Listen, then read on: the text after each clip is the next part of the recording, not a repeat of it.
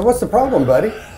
Man, I'm supposed to lead my Connect group tonight, and I just don't think I'm that guy. What kind of guy do you think you need to be? Well, you know, strong and confident. I just don't think I have it in me. You have everything you need. What do you mean I have everything I need? Do you have like a super soldier serum or something for me? Not at all. I've got something much better than that. The Holy Spirit is going to give you all the strength and confidence you need. Is that really going to work? It already has.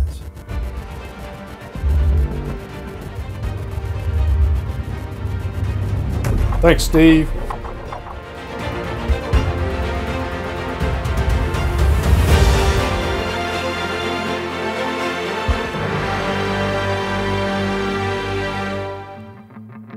Good morning. If y'all stand with us this morning, we're so glad you're here. Happy Easter. Celebrate the resurrection this morning. But no matter what's going on in our lives, God is always good. God has paid for everything. He'll lead the way. That's why he's worthy of our praise. So if y'all sing with us this morning.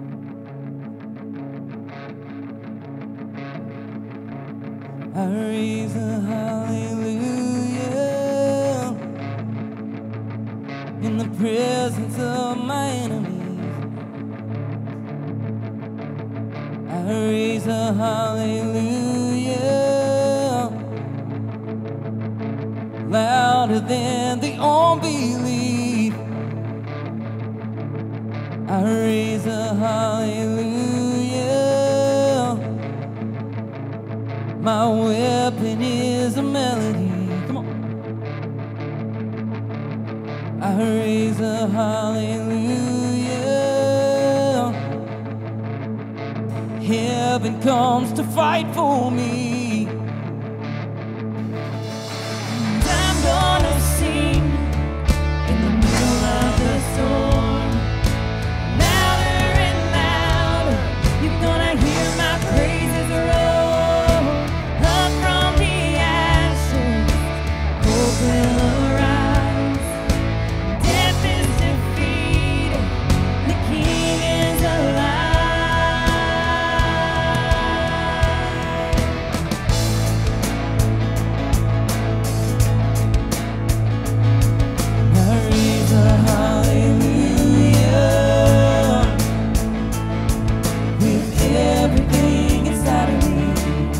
Give it all this morning. I raise a hallelujah.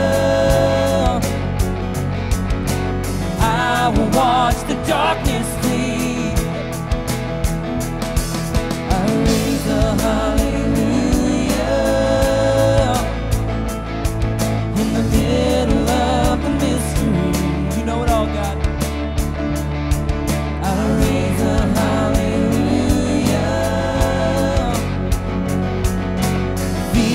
lost your hold on me. Go. And I'm gonna sing in the middle of the storm. Louder and louder, you're gonna hear my praises roar. Up from the ashes, hope will arise. Death is defeated, the King is alive.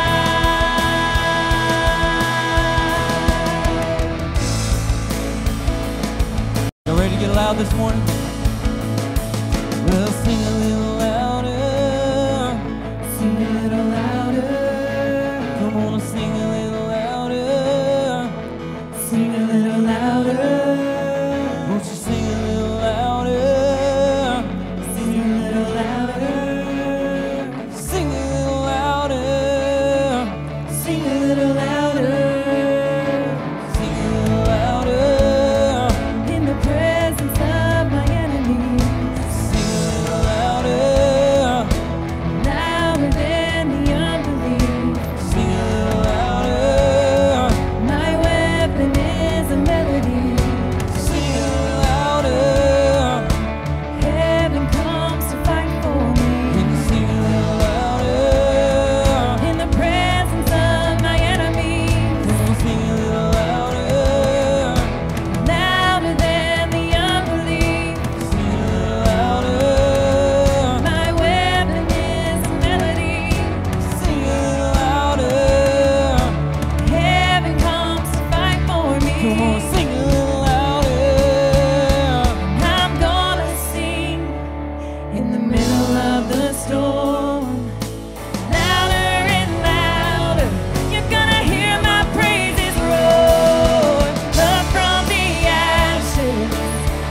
will arise.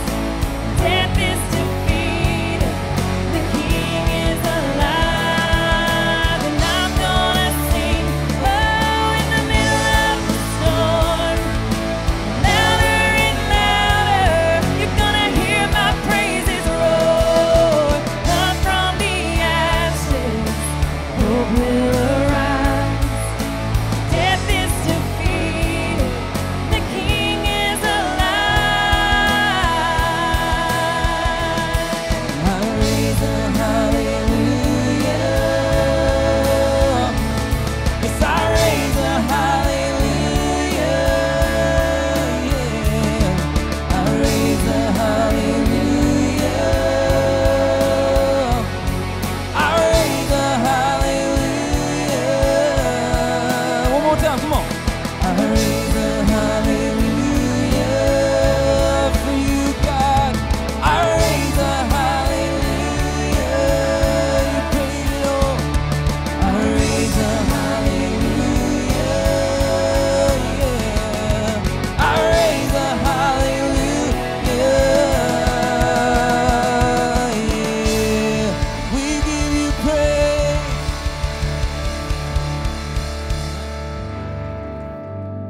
God is good, amen. We're so thankful that y'all are here this morning. And the one thing I want you to remember is that God is good. And no matter what you're going through, the dark times, He is always there.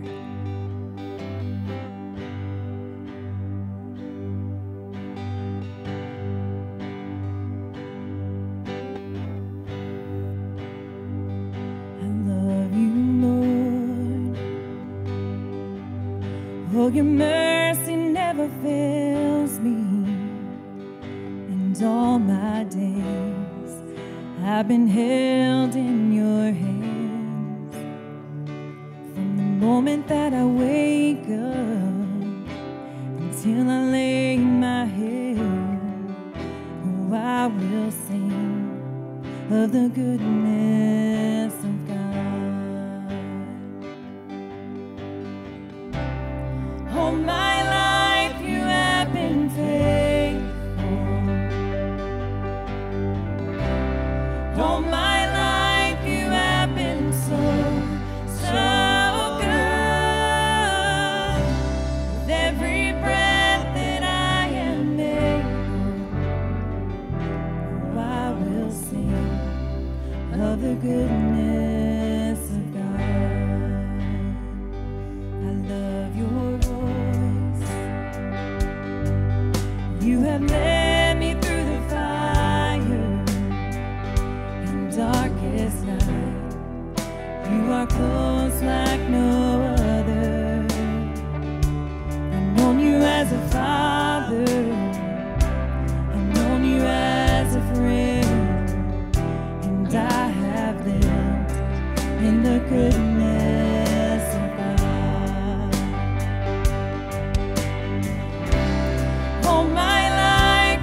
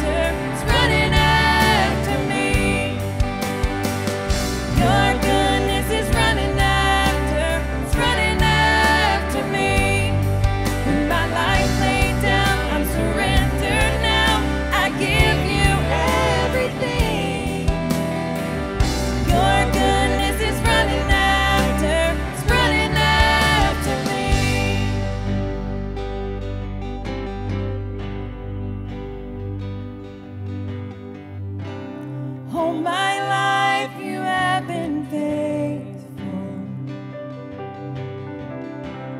All my life you have been so, so good. With every breath that I am able, oh, I will sing of the goodness of God. Oh,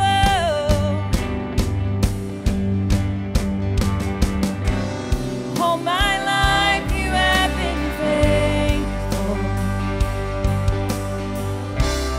All my life you have been so, so good. With every breath that I am able, oh, I will sing of the goodness of God. I will sing of the goodness of God.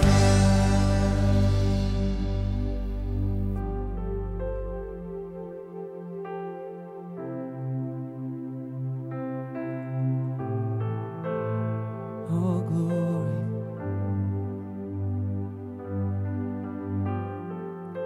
We've seen what you can do, oh God of wonders. Your power has no end. The things you've done before, in greater measure, you will do again. 'Cause there's no prison wall you can't break through, no mountain you can move. All things are possible. There's no broken body you can raise, no soul that you can save. All things are possible. The darkest night, you can light it up. Yes, you can light it up. Oh, God of revival, let hope arise. Death is overcome, and you've already won. Oh, God of revival, you rose in victory, and now you're seated forever on the throne. So why should my heart fear what you defeated? I will trust in you alone. 'Cause there's no prison wall you can't break through, no mountain you can move. All things are possible. Yep. There's no broken body you can raise, no soul that you can save. All things are possible. The darkest night, you can light it up. Yes, you can light it up. Oh, God of revival, let hope arise. Death is overcome, and you've already won. Oh, God of revival, you're the God of revival.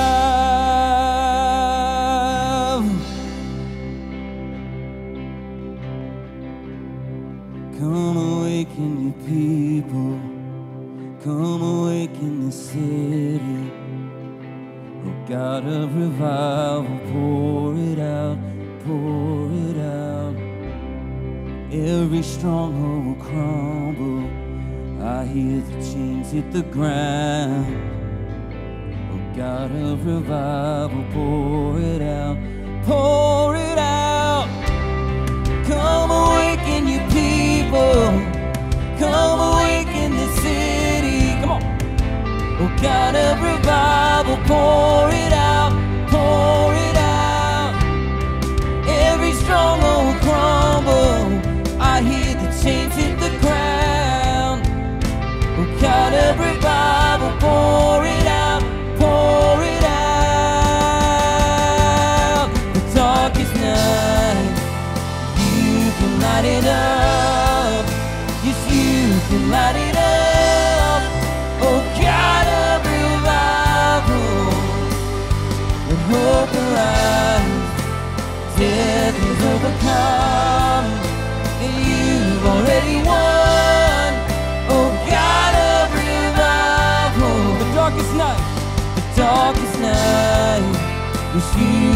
light it up.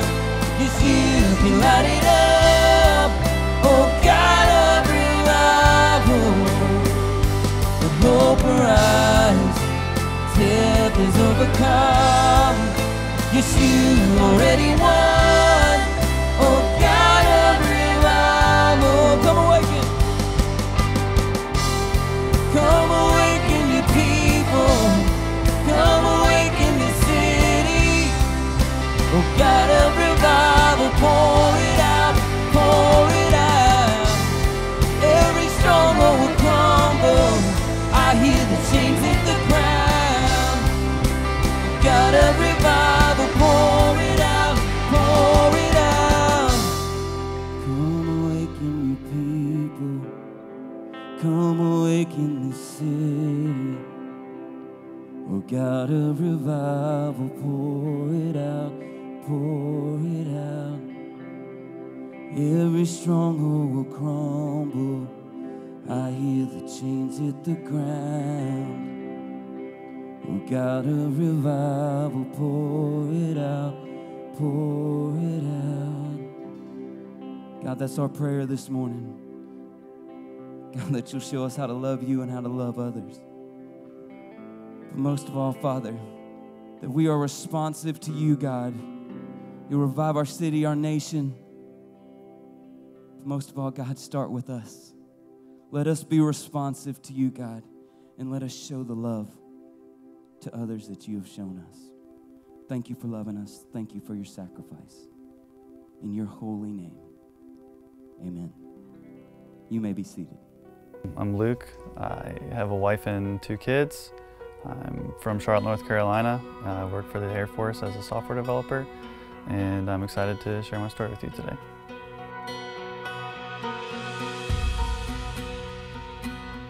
So, my dad's a pastor. I've always gone to church. When I was, I guess, 7 or 8, we moved to Virginia, and my dad started a church. So ever since I was a kid, I mean, we traveled around singing in churches.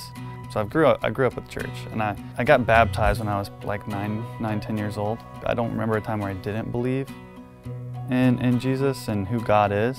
I just walked away a few times, you know. So I guess the first time I like majorly walked away would have been my junior year of high school. Got my license recently, so I had all the freedom I could want, which is dangerous, you know, for someone so young. And so I started drinking, hanging out with the wrong crowd, and that kind of continued through my senior year. Things got pretty bad. I almost didn't graduate just because of kind of trouble I was getting into. And then joined a band. We traveled for a while. I did that for like 8 months, and towards the end of that, the partying and stuff was just kind of getting out of hand. God finally got a hold of me, and I kind of changed directions. I quit the band. Had I not walked away, I don't know when I would have, you know, turned back to God. So I did the band thing, came back to Christ, right?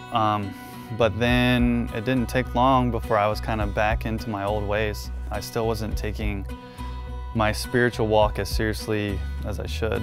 I met my wife during that time. I joined the military, and then almost 6 years of being in the military before I got deployed for the first time. I was deployed to Qatar. From Qatar, I went to Afghanistan. And the first night we were there, we were sleeping, and a couple hours later, we get woken up. The alarm's coming in. There's indirect fire, which is like a mortar or missile attack. So we hear the alarms, we feel the explosion. It wasn't until I left that I realized or found out how close some of the explosions were. So at the start of the deployment, I had already made the decision, like, I'm gonna use this time while I'm away from my family to get closer to God. I guess the big thing that the explosion did for me was God kind of pointed out, hey, you know, you're seeking me, and it's great, but you're still holding on to some baggage, and you need to give it to me. God can change you now. You don't have to wait for him. He's waiting for you. What an amazing love and his relentless pursuit. That is why we're here today. That is what we're here to celebrate. Jesus tells a story. He says,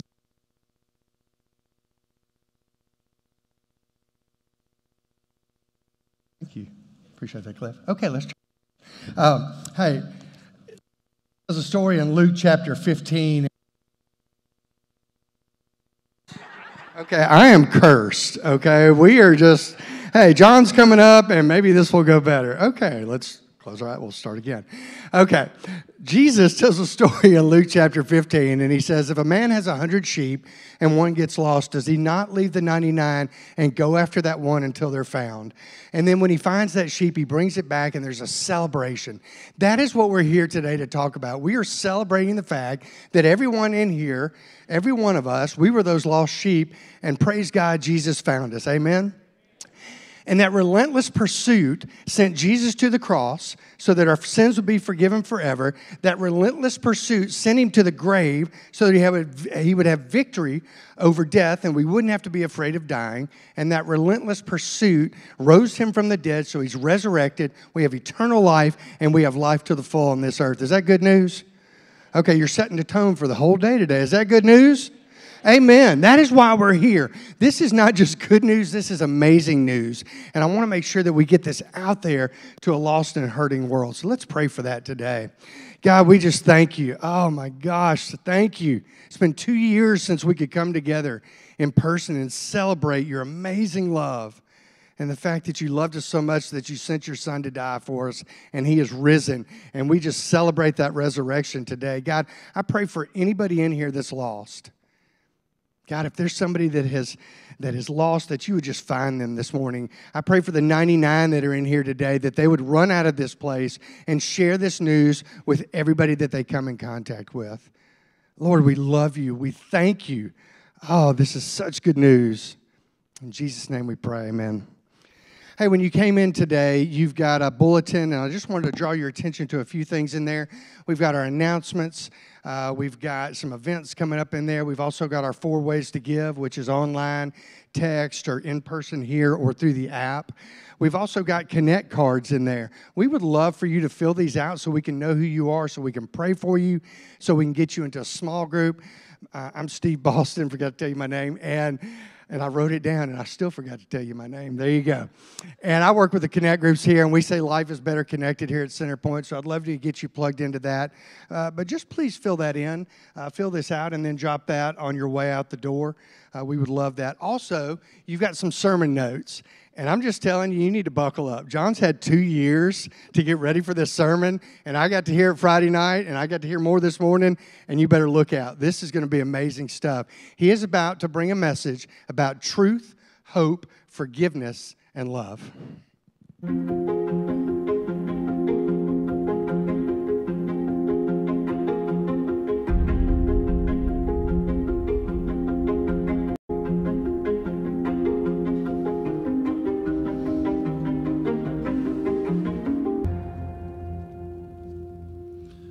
Happy Easter, everyone. We are continuing on in a series that we entitled Investigating Easter, and we're answering some questions. The last couple of weeks we talked about why would anybody want to murder Jesus anyway, and we talked about that he had some rivals. He stood against political corruption and religious hypocrisy, and the people who were into political power and into religious power, they wanted him out of the way, and they found a way to get Jesus crucified. And then the other question we talked about last week was, well, if he knew all these corrupt people were going to crucify him, why did he allow it? And he allowed it because he wanted to, that was the only way he could pay the penalty for my sins and yours. And today we want to answer an important question. Does it really matter if Jesus rose from the dead? Because we live in a time, and I had a conversation just recently again with somebody. They go, look, John, I know that you guys have Easter celebrations. You talk about Jesus rising from the dead at your church and all those things, but I just think there's lots of ways to God. I mean, this is important for you to believe that, and I'm sure that Christians believe that, but other people don't have to believe that. I mean, why do you think people have to believe in Jesus? And that he rose from the dead. I mean, is it really that important? I mean, it's important for Christians, but why do other people need to believe it? I go, because it really happened. I mean, it really happened. When we talk about Easter Sunday morning, we're not talking about a myth or a legend. We're talking about an actual historical event where Jesus rose from the dead. And if that is true, and it is, well, then that changes everything. And today I want to unpack for you some of the reasoning why. I mean, it sounds kind of wise, I guess, and really sensitive to people to say, well, it doesn't really matter what you believe as long as you're sincere. No, it matters that we believe the truth. And my friends, we have God's word. We have the truth. And this morning, I want to remind us of the truth. I want to remind you how much difference it makes that Jesus rose from the dead. Will you pray with me, please? Gracious Heavenly Father, we thank you for the good news that we have to proclaim today. We thank you that Jesus literally rose from the dead. And Lord, I pray that today you remind us again why that matters and why the whole world needs to know this. And Lord, that you would fill us with hope and joy and peace because of this good news. We pray these things in the wonderful name of Christ our Lord, who rose on Easter. Amen. Well, first of all, I want to remind us that Jesus really died on a cross. He really died on a Roman cross. Those enemies I was talking about, they really wanted him dead, and they worked together with Pilate, the Roman governor of Israel in Jerusalem at the time, to make sure that Jesus was executed. Now, after he died on that cross, here's what happened next, according to John's gospel. The Jewish leaders, the same people who wanted him dead, well, they didn't want the bodies hanging there the next day. Jesus was crucified together with two notorious criminals. And the Romans were experts at crucifying people. They would nail you to a cross. And if you handled things correctly in a Roman crucifixion, people died in incredible pain over a long period of time. That was their goal. The Romans ruled, a big way they kept power was to rule out of fear. And if you could execute people that were insurrectionists or troublemakers against the government or murderers or other things, a great way to control crime and rebellion was to show people, if you rebel against us, we're going to nail you to a piece of wood and we're going to let you die over hours and sometimes days in agonizing, screaming pain. That's what Jesus did. And the Jewish leaders wanted him dead, but they also had a big celebration. It was Passover time, kind of like we think of Christmas or Easter for us now, or Thanksgiving, a big family time when family gets together, and it just really ruins the party if there's people screaming in agony, dying in the background. So we got to get rid of that. And that's what was going on here. So the Jewish leaders didn't want the bodies of these guys hanging there the next day, which was a Sabbath, and a very special Sabbath because it was Passover week. So they asked Pilate, this Roman governor, to hasten their deaths by ordering that their legs be broken. You stay on a cross until you can't push yourself up to breathe anymore. The hardest thing is to breathe, and so if you break people's legs, then they die in a few minutes. And so then their bodies could be taken down. So the soldiers came and they broke the legs of the two men crucified with Jesus. But when they came to Jesus, they saw that he was already dead, so they didn't break his legs. One of the soldiers, however, pierced his side with a spear, and immediately blood and water flowed out. Now, this report is from an eyewitness giving an accurate account, and he speaks the truth so that you also may continue to believe. Now, I just want you to know that the whole idea here that this was from an eyewitness account, so you can also believe, is important. He really died on a cross. And if you wonder, well, and sometimes people talk about this, well, yeah, John, I mean, I know you believe it, but it's not like there's any archaeological evidence of this. There's tons of archaeological evidence that the Romans crucified people all over the place. There's even a skeleton that was found in 1968 in East Jerusalem. Some contractors were digging, and they came across a tomb accidentally. And what you're seeing on the screen here, on your screen right now, is an ankle bone with a crucifixion spike driven through it. Apparently, when they pulled the man off the cross, the nail came out, and so they just left it in his ankle bone. They found the tomb.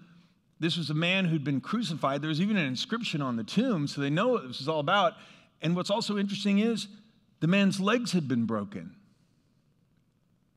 Just like in this story. Now, am I telling you that this was one of the thieves that was crucified with Jesus? No. What I am saying is this isn't some crazy legend that has no basis in history, like the Romans never crucified anybody. They crucified thousands and thousands of people. And in this tomb are the bones of a man whose the description of his death would have been very much exactly like the way the thieves dies next to Jesus. Jesus really died on a cross. Now, it's also important for us to understand that Jesus' body was really buried in a tomb from Friday evening till Sunday morning.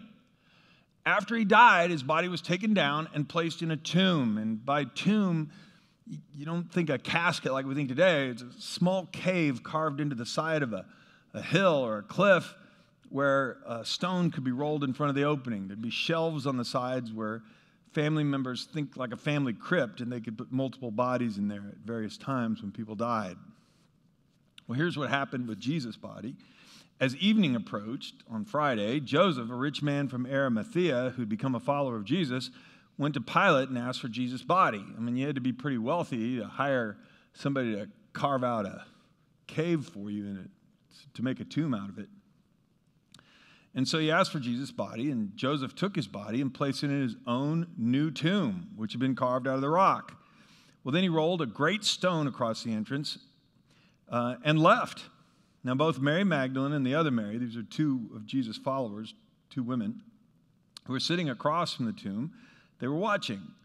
Well, the next day, on the Sabbath, which is Saturday, the leading priests and the Pharisees went to Pilate, and they told him, "Sir, we remember what that deceiver once said," they're speaking of Jesus here, "while he was still alive, after 3 days, I will rise from the dead. So we request that you seal the tomb until the third day. This will prevent his disciples from coming and stealing his body and then telling everyone he was raised from the dead. If that happens, we're going to be worse off than we were at first." And Pilate replied, "Well, take guards and secure it as best you can." So they sealed the tomb and posted guards to protect it. Now, I think this is just so important here, and I want us to understand this is one of those strange little twists that reality brings into a story. I don't even know how you'd concoct a story like this, because one of the objections, or one of the objections to Jesus' resurrection, I should say, or one of the things people point out, they went, well, you know, these women that went to the tomb, we're going to read about that in a second, they went there and they found it empty. Well, of course they did. They just went to the wrong tomb. I mean, that's how you explain that. How would you explain the empty tomb? Well, they just went to the wrong one. But that's not possible. Well, how do you know? How are you sure they knew which one was the one to go to? It was the one with all the soldiers in front of it. There weren't many other people they were worried about getting out of their tombs. The one with all the guards in front of it, that was Jesus' tomb. And the two women who go to the tomb on Sunday are these same two who were there and saw where he was laid. It was also the one where the guards were. So, yeah, they knew which one. So what's ironic about it is, if you wanted to give a perfect marker and to make sure that nobody misunderstood which was the right tomb, this was it. The other thing is, I mean, they were worried about this story getting out, that if somebody stole the body, they could say, well, Jesus rose from the dead. People had already believed he was the Messiah, and they mistakenly thought that meant he would be a political leader. But they said, that's bad enough, but if he rises from the dead, they'll believe Jesus is the Son of God, and that's even worse. And these same guys who wanted the guards posted, if the women had gone to the wrong tomb and said Jesus was resurrected, well, then all they would have had to do is refer to the guards and say, hey, step out of the way, let me show you where Jesus is, and produce the body. I mean, that's all I have to do to shut that down. But you'll see in a minute, they didn't. What I'm trying to relate to us is, this really happened. This isn't myth or legend. Well, Christians believe that, but other people don't need to, because it's not like any of this ever really happened. Yeah, it's like it really happened. This is real. This is a historical event. And that's why it's so important. Now, on Easter Sunday morning, so Jesus really died on a cross. He was really buried in a tomb. And on Easter Sunday, Jesus really rose from the dead. His body wasn't there. And we know that because the Bible tells us some women went to Jesus' tomb, and an angel told them that Jesus had risen from the dead.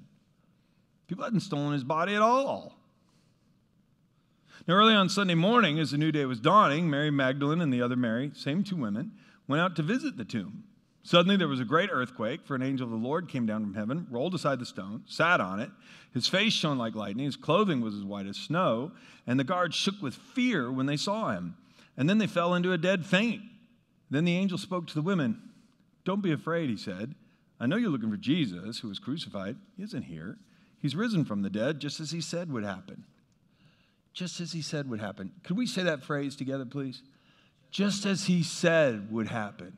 I need you to remember that, because when we're talking about the significance on this, that's terribly important. Come and see where his body was lying, and now go quickly tell his disciples that he has risen from the dead. And so the women ran. Now it's important to note on this that so the women said that he had risen from the dead, and an angel had told them this. Well, what did the guards say? And that's important too, because Matthew covers that the Roman soldiers who guarded the tomb were bribed to say that Jesus' body had been stolen. I mean, there was a counter story that was circulated. As the women were on their way, some of the guards went into the city and told the leading priests what had happened. And a meeting of the elders was called, and they decided to give the soldiers a large bribe. They told the soldiers, here's what you must say. Jesus' disciples came during the night while we were sleeping, and they stole his body. Now, if the governor hears about it, we'll stand up for you so you won't get in trouble. So the guards accepted the bribe and said what they were told to say, and this story spread widely among the Jews, and they still tell it today. Well, how do you know they're not telling the truth? Well, that's an obvious lie. Why is it obvious? We fell asleep, and while we were sleeping, the disciples came and stole the body. So you were asleep. Yeah, well then how do you know who stole the body? While you were sleeping. Like when I'm asleep, I don't know what you're doing. That's why we have that little weather alert radio thing on the phone, because I don't want to sleep through a tornado. That would be terrible. Okay? While I'm sleeping, I don't know what's going on. How on earth could they know what was happening while they were sleeping? The other thing is, these are trained Roman guards. And this was a huge stone. These stones weigh hundreds of pounds. It takes several men, probably a pry bar, just to move the thing. And in one of the other accounts, we find the stone wasn't just rolled away. It was tossed away, like way over there. So you have all these guards, and they're sleeping so soundly they don't hear a giant rock being moved and thrown away, and then a bunch of people carrying a body out. How soundly do you guys sleep? I mean, it's impossible. And that was the story that was circulated. But the angel told the women, no, this is what God had planned from the beginning. This is what Jesus said would happen. I mean, this event happened, and we know it happened because the next point in your outline reminds us that Jesus' disciples and more than 500 people, 500 others, interacted with him after he rose from the dead. It wasn't just that the tomb was empty. It's that people actually saw Jesus. They touched him. They spoke to him out loud. He interacted with them. Listen to what the scripture tells us. We've been talking about early Easter Sunday morning. This is later Easter Sunday night. The disciples are gathered together. They've been hiding. They saw that Jesus was arrested, beaten, and crucified, and they didn't know if the Romans were coming for them next. So they were together in a place, and they had heard all these rumors from the women that morning, and then Jesus himself was suddenly standing there among them. Peace be with you, he said, but the whole group was startled and frightened. I mean, he came in, the doors were all locked, and somehow Jesus was immediately in their presence. And they were thinking they were seeing a ghost. Why are you frightened? He asked. Why are your hearts so filled with doubt? Look at my hands. Look at my feet. You can see that it's really me. I mean, he still had the scars from where the nails had been placed in his hands and in his feet, and where the spear had been shoved into his side. He said, you can see it's really me. Touch me and make sure I'm not a ghost, because ghosts don't have bodies as you see that I do. And as he spoke, he showed them his hands and his feet. And still they stood there in disbelief, filled with joy and wonder. And then he asked them, do you have anything here to eat? And they gave him a piece of broiled fish, and he ate it as they watched. And we all know that ghosts don't like fish. No, that's not the point. That's not the point at all. No, that's not the point. Ghosts don't eat. He said, look, I'm real. I have really risen. And it wasn't just to these disciples. Paul wrote later on in 1 Corinthians 15, Jesus was seen by Peter and then by the rest of the 12, the disciples. And after that, he was seen by more than 500 of his followers at the same time. This wasn't the disciples just kind of having wishful thinking. This was 500 people seeing him at one time. That's 3 times as many people as are in this room, all at one time, and he was interacting with them the same way I'm interacting with you now. And he was touching people, talking to people, interacting with them. This was no hallucination. I mean, this is astounding. I mean, it's the reason we gather friends and relatives to a wedding. This is the biggest commitment we're going to make. And so in front of God and witnesses, we make these vows. I mean, that's what goes on. People realized a long time ago that marriages can sometimes get tough, and somebody go, well, I don't know if I really married now. Oh, yeah, we were all there. We saw you. Now get back in there. God and witnesses. These are 500 at one time, and these weren't just 500 people who saw that somebody made a pancake with a burn mark on it that looked kind of like Jesus and they were selling it on eBay. That's not what we're talking about. We're talking about these are people who interacted with him. And I go to all this length to remind us that this really happened. Jesus really rose from the dead. Could we say that together, please? Jesus really rose from the dead. Now that's important. I want to give you 3 reasons why in this next section, why this matters so much. But we can't talk about this that it only matters for Christians. I mean, historical events matter because they actually happen. Landing on the moon matters to everybody. I mean, either it happened or it didn't. And it's not okay to say, well, you believe what you want, but it really doesn't matter. Yeah, it matters. The Holocaust. There are people who deny that the Holocaust happened. Well, does it really matter? Yeah, it matters. If this is a historical event, and it is, then it matters. And here's what, first let me read what Paul said about this. If Christ has not been raised, then all of our preaching is useless and your faith is useless. And we apostles would all be lying about God, for we have said that God raised Christ from the grave. And if Christ has not been raised, well, then your faith is useless, and you're still guilty of your sins. And in that case, all who've died believing in Christ are lost. And if our hope in Christ is only for this life, well, then we're more to be pitied than anyone in the world.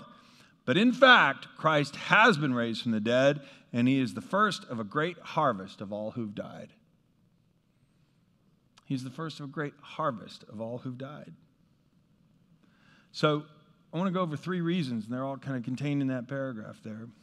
First of all, because Jesus rose from the dead, we don't need to be afraid of dying anymore. We don't. Because Jesus rose from the dead, it proves that he is stronger than death. Because Jesus came out of the grave, we can be confident. He said, anyone who comes after me, though he die, yet he will live.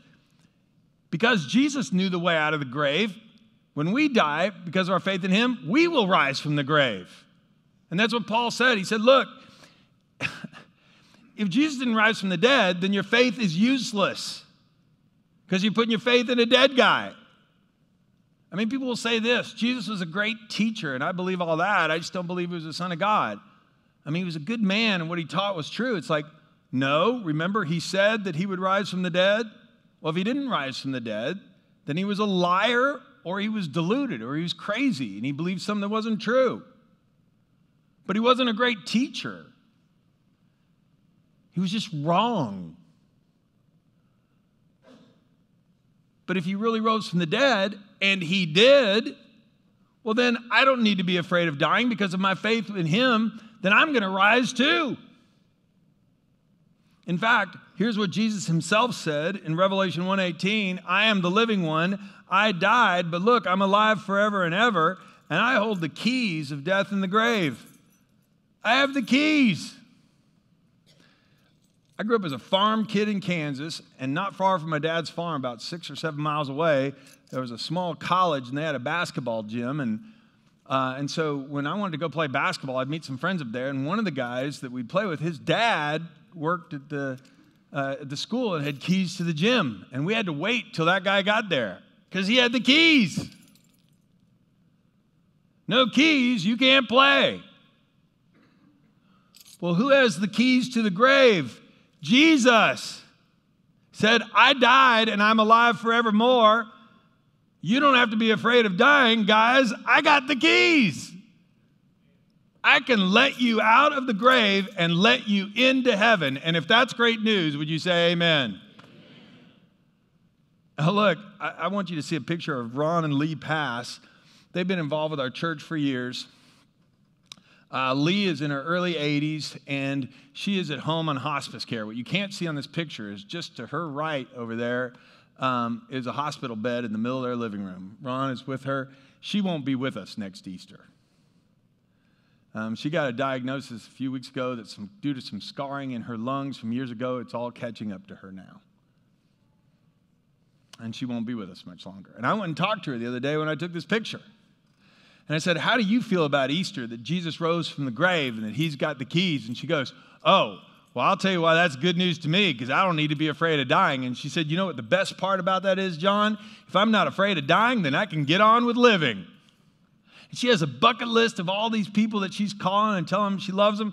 They have a connect group, and because she has to be particular about protecting her lungs and other things like this, they can't meet in person, but they meet by Zoom. And her connect group brought her presents on her 83rd birthday just a few weeks ago, and they set them at the front door, and then they all got on Zoom and sang her happy birthday.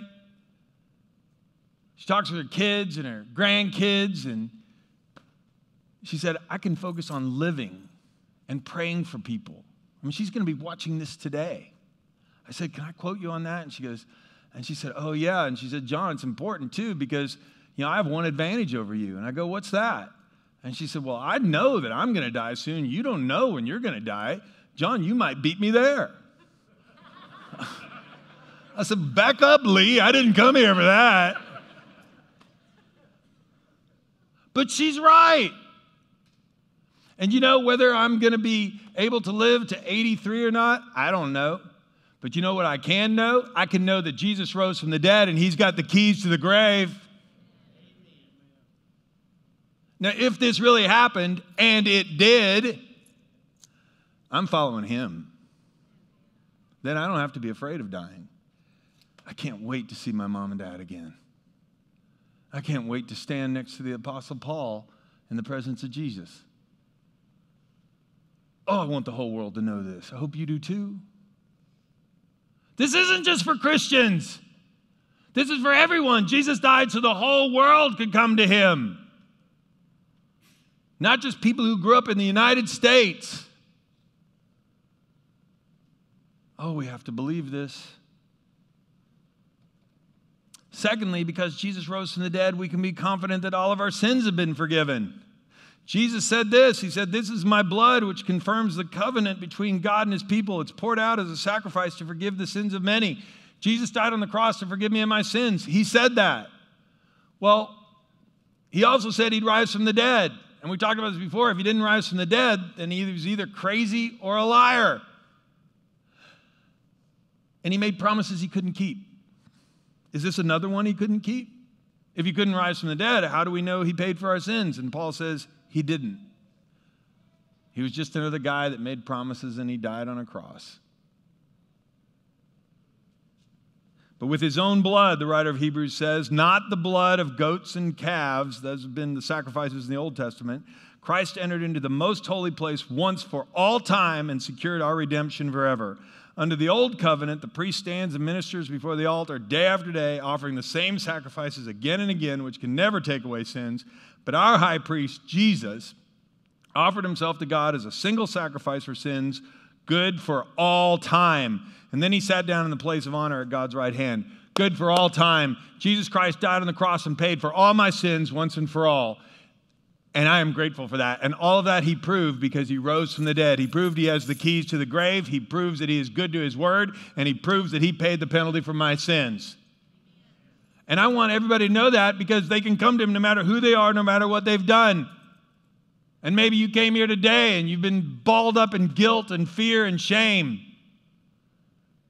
Maybe you came here today and you have grief over something you did in the past or grief over something you're still doing. Well, come to Jesus. He forgives all sins. He holds the keys to the grave. He paid the sacrifice for my sins and yours. Come today. This is what we're talking about.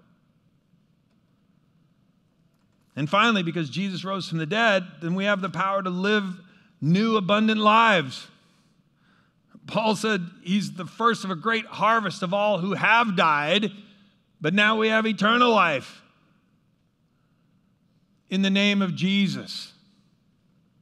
Paul even said this. He said, I also pray that you will understand the incredible greatness of God's power for those of us who believe in him. It's the same mighty power that raised Christ from the dead. What's he talking about? He's talking about what Jesus promised. I'll ask the Father, and he will give you another advocate to help you, to be with you forever, the Spirit of truth. The world can't accept him because it neither sees him or knows him, but you know him, for he lives with you, and he will be in you.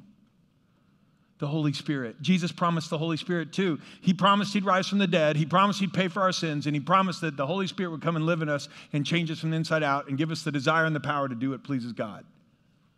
And if he didn't rise from the dead, then he can't keep those other promises either. And Paul says we're more to be pitied than all fools, and John Schmidt is just a blowhard. Now, you may think that anyway, but please understand the reason I'm making this impassioned plea is because this is all true. Without the Holy Spirit, I have no power to be a new person. But with the Holy Spirit, I can be changed forever from the inside out by the power of God. He gives me, he empowers me, he equips me to serve him. And our whole next series that's coming up this next month, we're going to be looking at what God did through the early Christians in the book of Acts. You got to come back for this. It's going to be amazing. And Jesus said, I've come they might have life and have it to the full. To the full. On the screen here, you're seeing the new facility we're building over here off of McQueen Smith Road. We could have put this footage in earlier during announcements, but I wanted it right here because I wanted you to see, first of all, the progress here. There's a parking lot, the steel's going up on the structure that's being built there. You get a pretty good idea of the layout of the place. The reason I want that is every time you drive up and down McQueen Smith Road, I hope that you'll be praying for us as a church that one thing will always be present, that every square inch of this building, every minute, every time we're together in that building, every time we're together in a connect group, every time we're having a worship service or any kind of meeting there, that the name of Jesus will be lifted up. Because Jesus literally rose from the dead. And so he's stronger than the grave. Jesus literally died on the cross to pay the penalty for our sins. Jesus promised us the Holy Spirit. He has made good on that promise. All who come to him, we can surrender our lives, and the Holy Spirit will fill us and empower us and change us. And we want every square inch of that building devoted to proclaiming that and discipling people every time we get together. You've got to pray for that. That building is going to be a great asset to help us spread the news. And why would we spend all that money and all that time building a building if it wasn't true? It's true.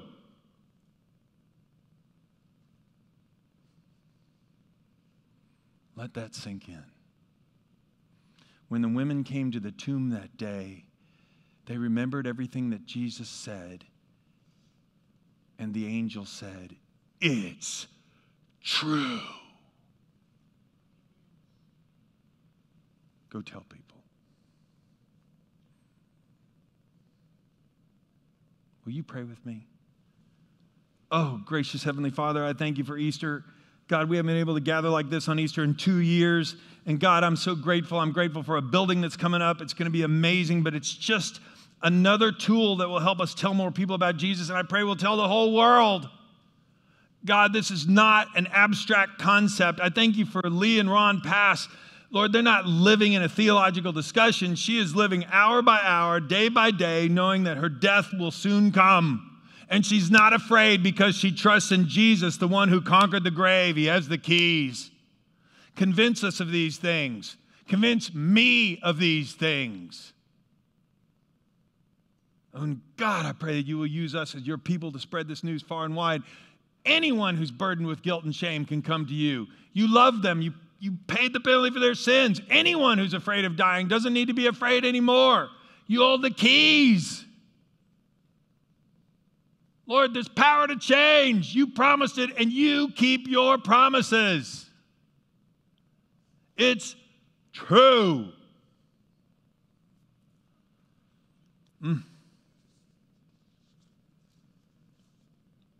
And finally, if you're here today and you have not surrendered your life to Jesus, I'm going to pray a simple prayer right now. a prayer of surrender, and I want you to pray with me. Heavenly Father, please forgive me my sins. Oh, Jesus, please save me and make me new. Fill me with your Holy Spirit so I can follow you and serve you the rest of my life. Lord, I want to shine your light. I want to show your love and spread your hope. Thank you for forgiving me. Thank you for saving me. My life is not my own. I give it all to you. I want you to be first in my life. I surrender my life to you, Jesus, today.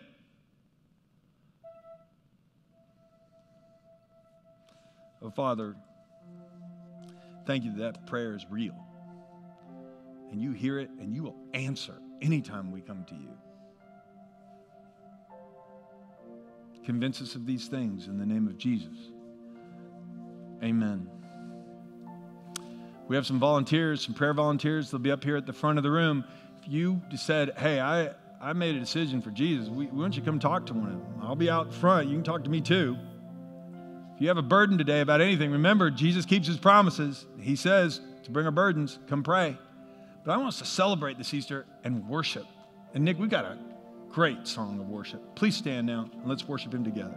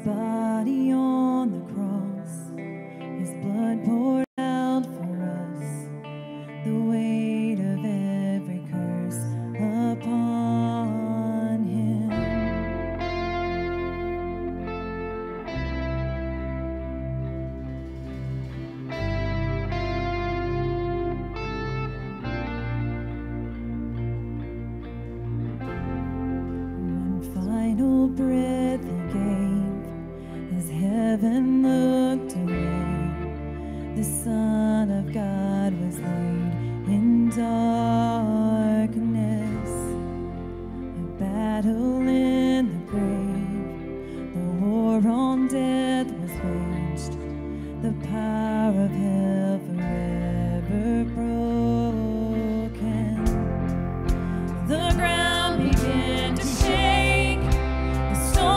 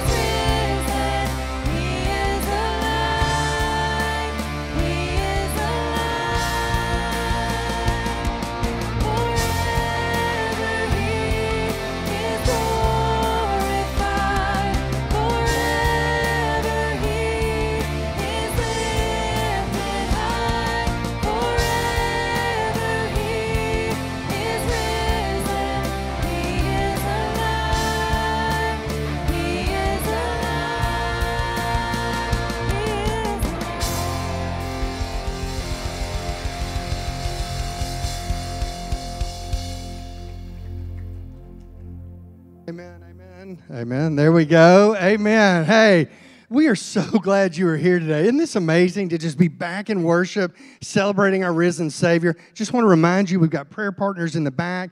If you surrendered your life to Christ for the first time, we would love to pray with you. If you've got somebody that you know is lost, we'd love to pray about that as well. Cards, if you'll drop those off and your offering in the boxes on the way out. Y'all have an amazing day. We hope to see you next week for our series in Acts. Happy Easter.